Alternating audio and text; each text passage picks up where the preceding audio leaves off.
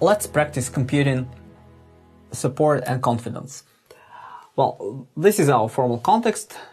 Let's say that A, B, C, D, E, and F are some items in a supermarket, and rows, objects, correspond to transactions. So we have 50 people who bought A and F, we have 40 people who bought A, B, and C, 30 people who bought A, B, and D, and so on. Let's compute the support of the set BE. Well, how many objects have both attributes B and E? Well, none of them, so the support is 0. Now let's look at the implication BE implies a D. What is its confidence? Well, because the support of the premise equals 0, by definition of confidence, the confidence of this implication is 1. And it's always like that. When the premise has support 0, the confidence of the implication is 1. So, this is a valid implication,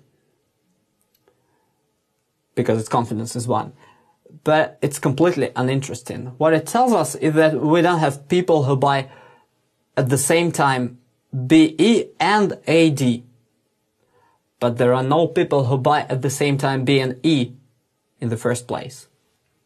So it doesn't really make much sense to talk about what these non-existent people buy in addition to B and E. But it's not always that an association rule with 0 support is uninteresting.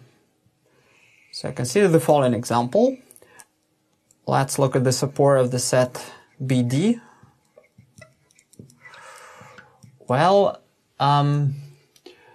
we have only one row that has both attributes B and D, and we see that there are 30 people who bought B and D, so we have 30 objects with B and D. So the support is 30.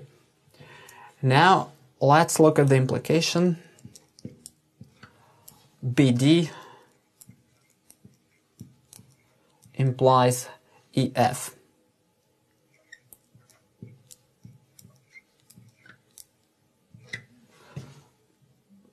Well, to compute the confidence of this implication, of this association rule, to be more precise, let's use the definition. So, in the numerator, we're going to have the confidence, the support of the union of BD and EF. So, the support of BD, EF. And in the denominator, we have the support of the premise of BD.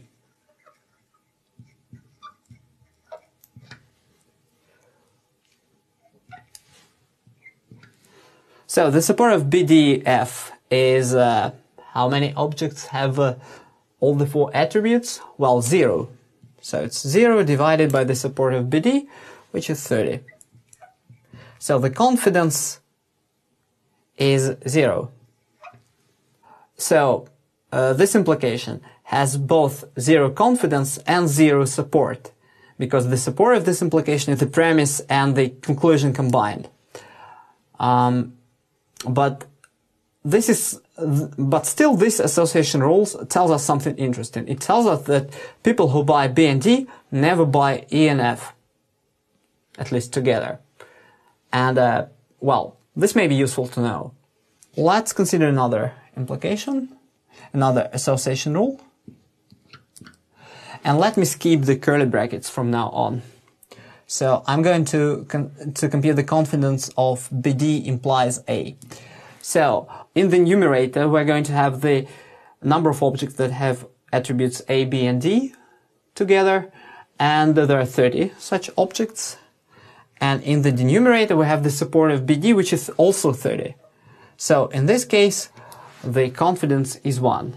So this is an association rule with non-zero support and confidence equal to 1.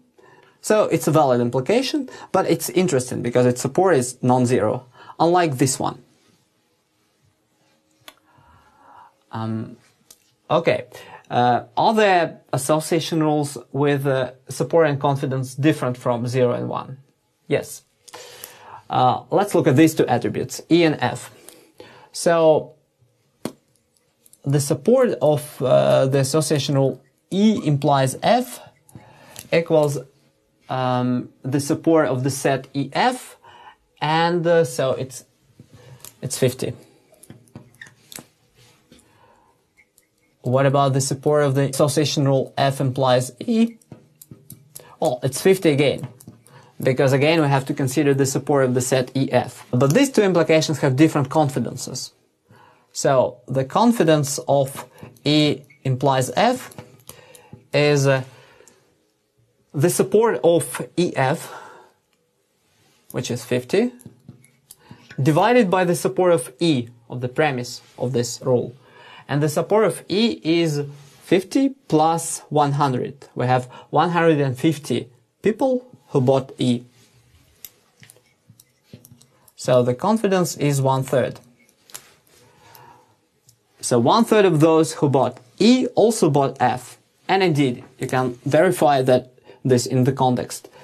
We have 150 people who bought E, but only 50 of them bought F. What about the confidence of F implies E?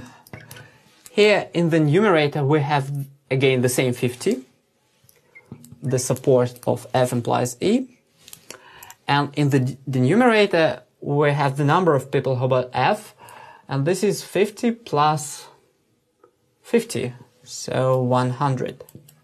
So here the confidence is 1/2. So